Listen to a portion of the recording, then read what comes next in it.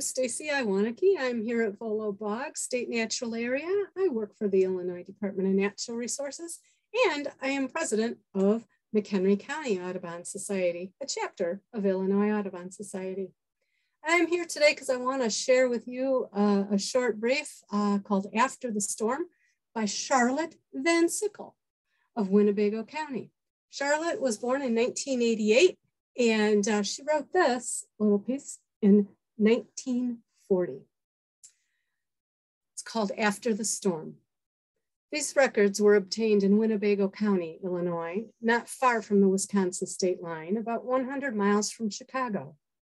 We have kept a bird record for more years than we would care to admit, but we have never done much bird hunting, she puts in quotes, during the winter months. Usually our bird record by the 1st of March contains only the most common bird residents, such as the hairy and downy woodpeckers, chickadees, nuthatches, crows, etc., with quite often a red-headed woodpecker seen near oak groves. This year, our record is different, as nature herself has conspired to literally drop birds and such birds into our laps, willy-nilly, looking for them or not. After the unusually warm weather up until January, about the middle of this month, we were blessed, the soil needed the moisture, with a regular old-fashioned blizzard which blocked highways with drifts up to 8 feet deep. We had our first thrilling experience on our first trip out to the nearby shopping center in Rockford, Illinois, after the highways were cleared.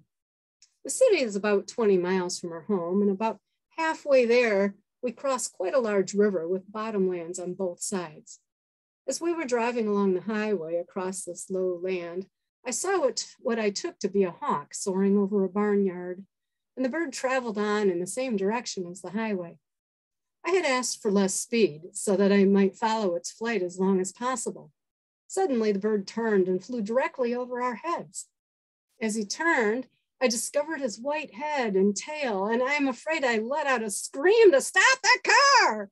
My husband, who has great patience in driving our bird hunting group around looking for birds, but none when we can't instantly identify a bird on sight, stopped the car.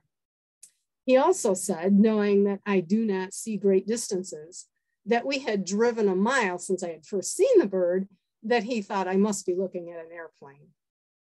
I stepped out of the car with no galoshes, no binoculars, drifts 4 or 5 feet deep on all sides, and with open mouth, I'm sure, watched a mature American bald eagle with white head and tail float majestically over my head across the field.